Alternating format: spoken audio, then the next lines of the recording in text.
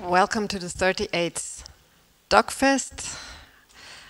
Welcome to the cinema. Welcome to beautiful Silbersaal. My name is Julia Teichmann, and I introduce filmmakers to you if they are there since 10 years alongside my colleagues. I will talk to the director of INNOCENCE now, Davidi, who is with us via Zoom. This conversation will be recorded and you can see it or you can decide to hear it because we have the DOK podcast. You can vote for the audience award. When you leave the cinema, don't forget this, or if you want the film to win the audience award, then don't forget this. And what else to say? One thing I wanted to say.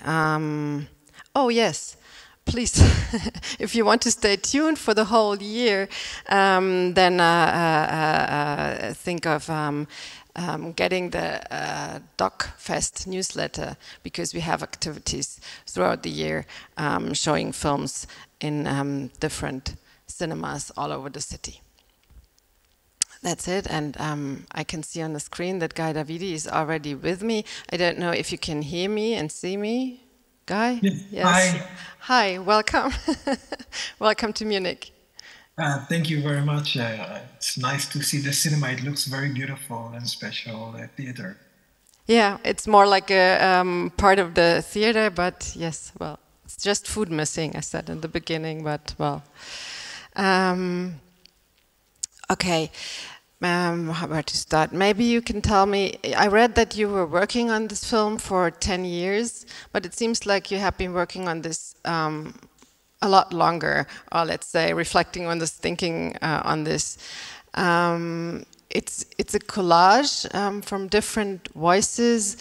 Maybe you can tell me a bit how you found access to the families, because this must also be a very painful matter, to an intimate matter for them, and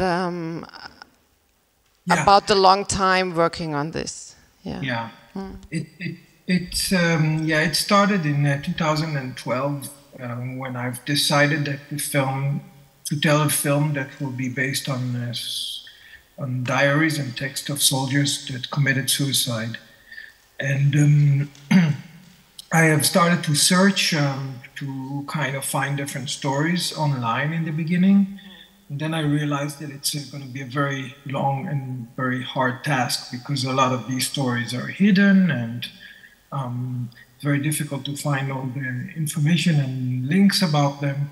And also some of the families that you contact, either they deny, or they get really upset, or there's a long process to get their trust and security in my hands, and also to think about what kind of exposure it's going to bring to them, and different opinions within the families about the subject, and so on. So it has taken me many, many years to, first of all, to pick the stories that are going to be in the film.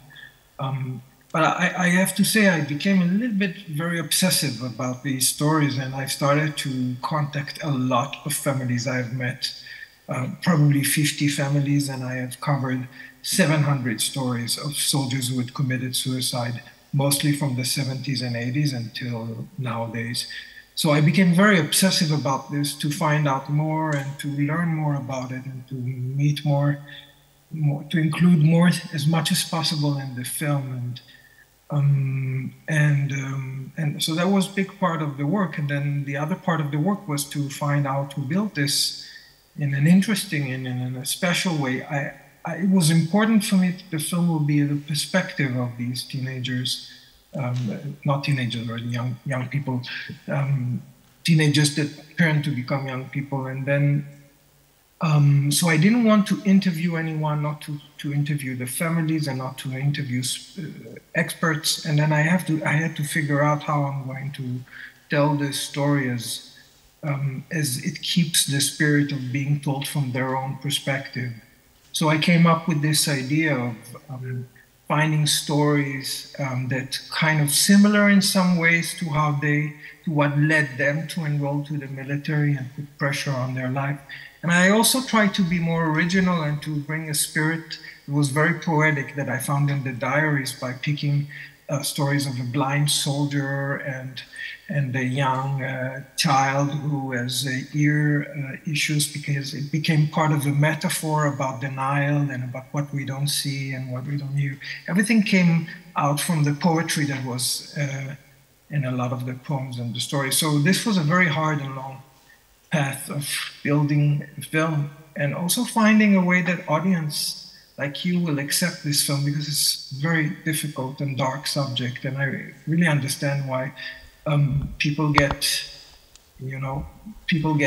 distant from this, because it's just some of the emotions are just maybe too hard to handle. So it was a big effort for me also to find out how to shape it in a way that you could, as audience, process the story and allow yourself to not fully understand and be confused about it, but also accept it. You also try, it's more of a question, but you seem to also trying that we go this path with them, right? Because we lose innocence on the way, also in a formal way. We don't see kindergarten anymore after a while, because in the beginning we always see kindergarten and then it's over. It is built along the chronology of growing up. So the stories, so we move from childhood into the moment of enrollment.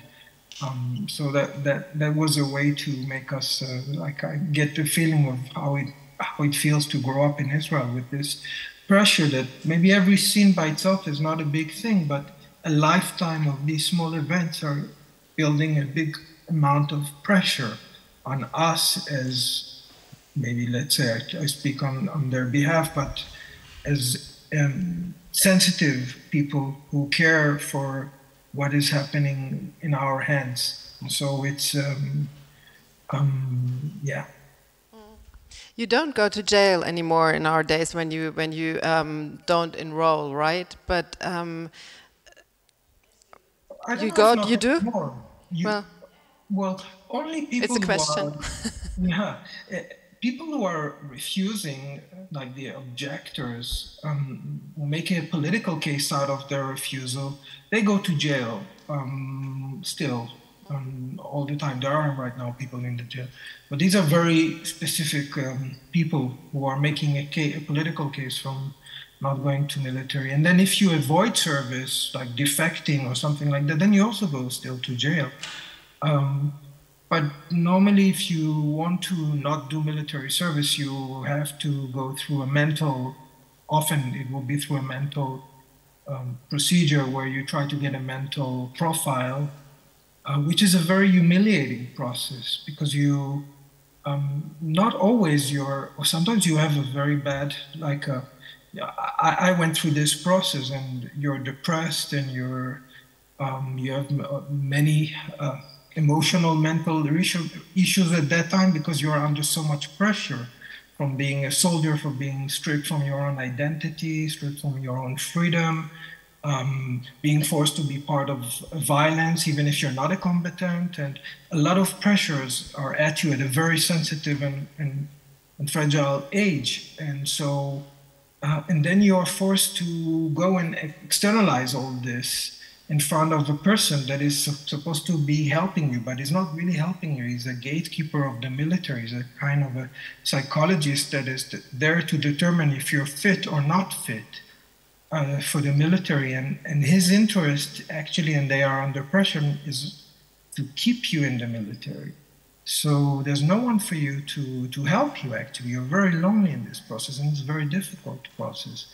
But that's the path I have taken, and I've succeeded to go out in that way.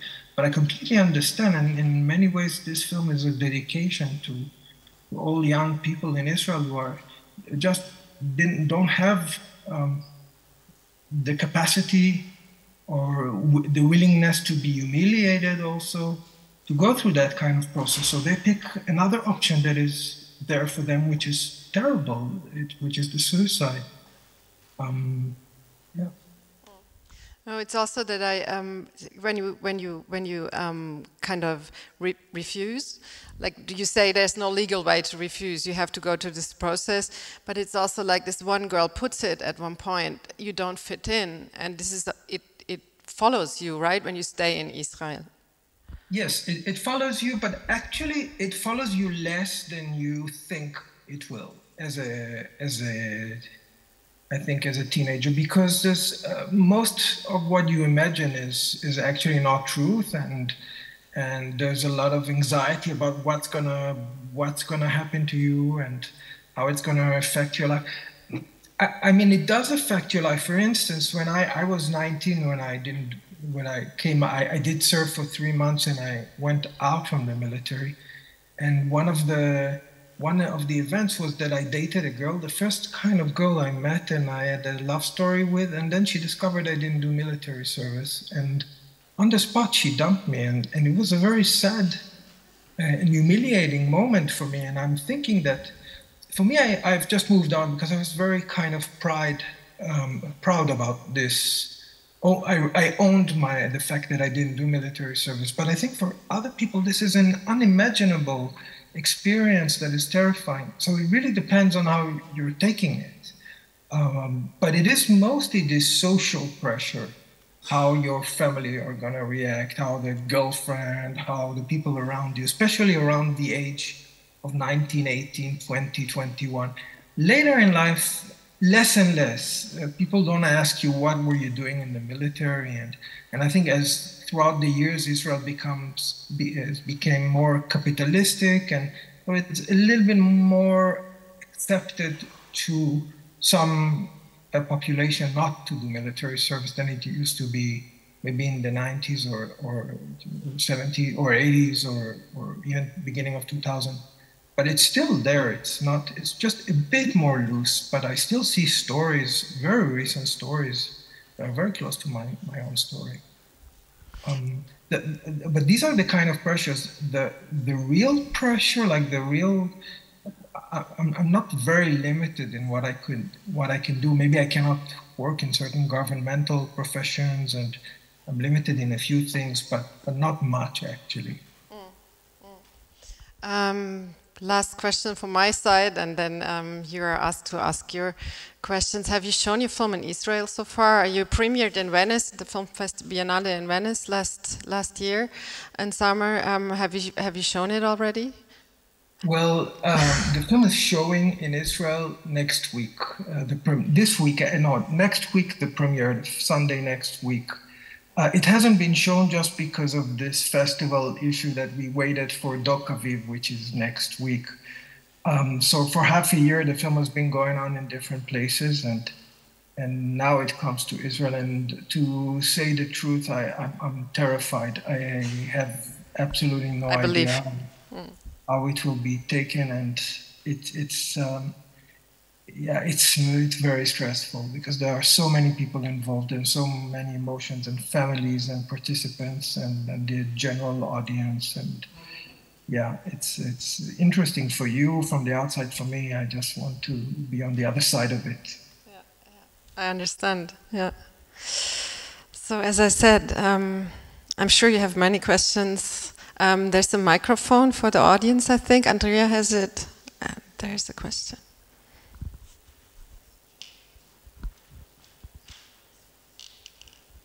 Well, okay, now it's on.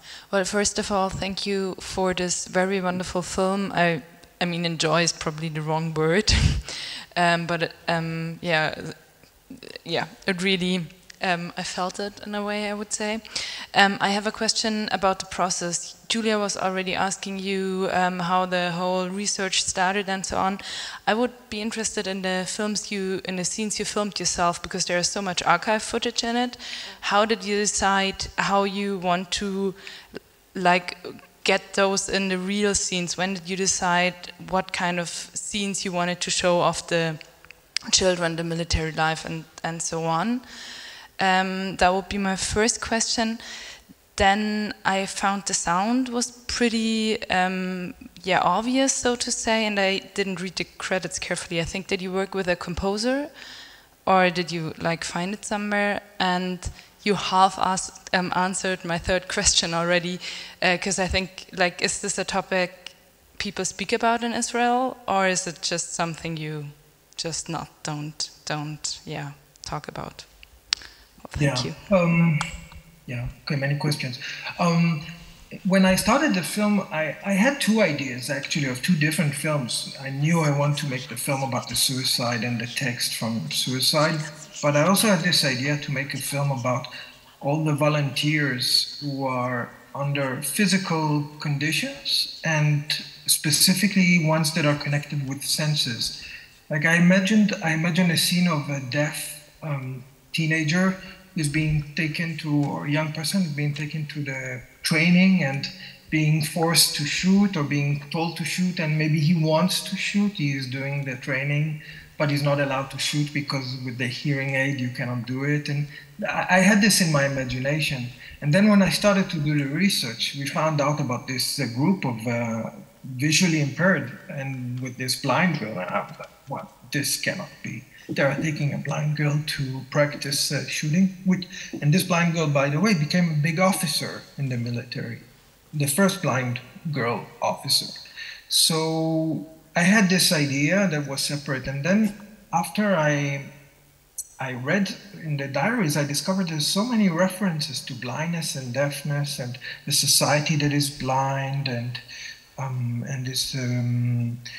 this painting of blind people and deaf people, and I thought about this image and decided to merge them. So suddenly there was a visual language that was created just by putting these two together, which was to follow stories and kind of poetic stories with emphasis a little bit about the senses in many of the scenes.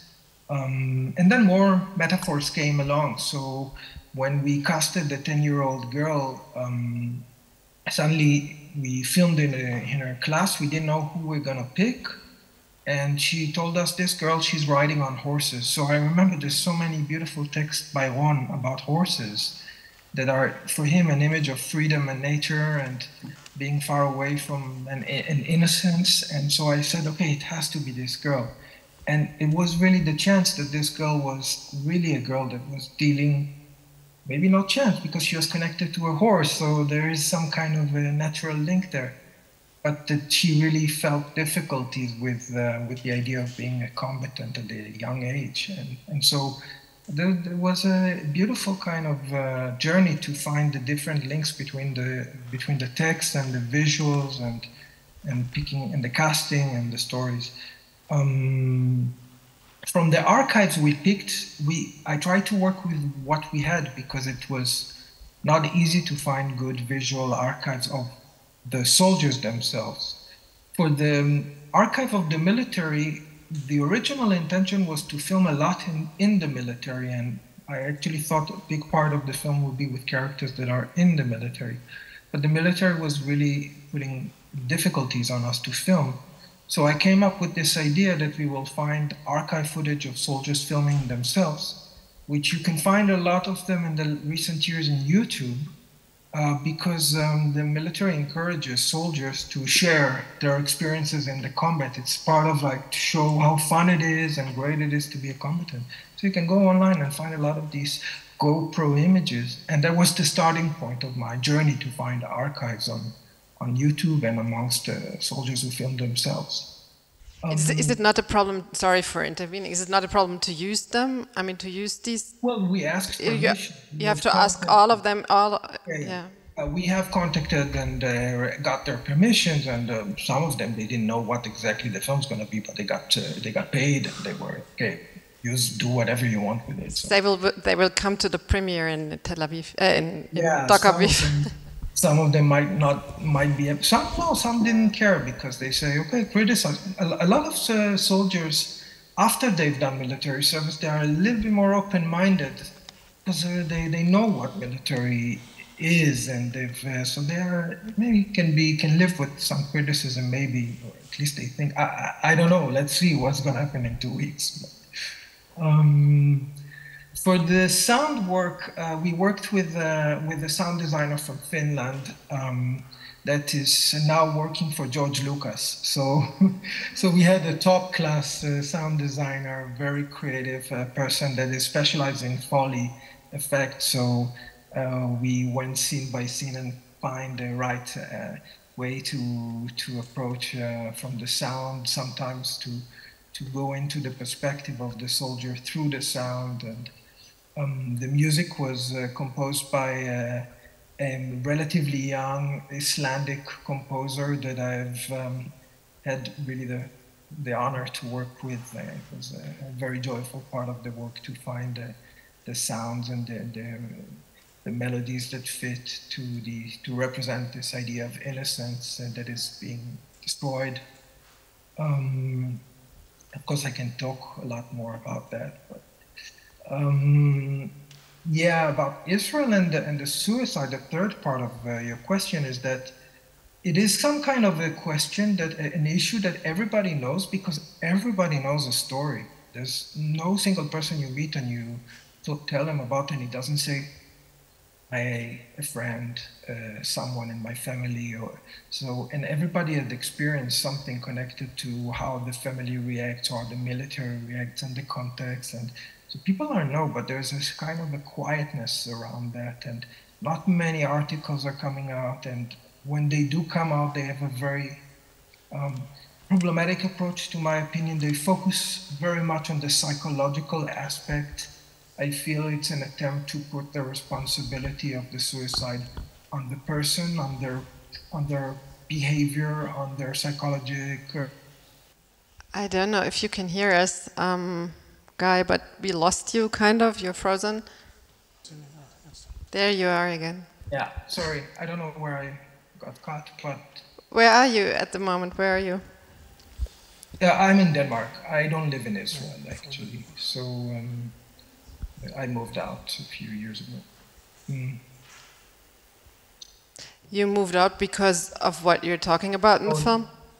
No. Well, no, not really. I mean, you could say there are connections, because I've always imagined that I will not live in Israel because of all the pressures that you have there. But I actually spent most of my life there, and I've enjoyed to be there, despite of being a person that criticizes it. I enjoy to be part of trying to correct the country. So I didn't leave for political reasons, and I travel often. But what is fully true is that I feel much more relieved to have a child, and not grow it with the idea that he will need to do military, or that I will need to prepare him to refuse to do military and all the consequences to be an outsider in this kind of society. And thinking if he's like me or not like me, and if he's able to carry all this weight, because I don't think I should wish for a child to go through things I've gone through. So.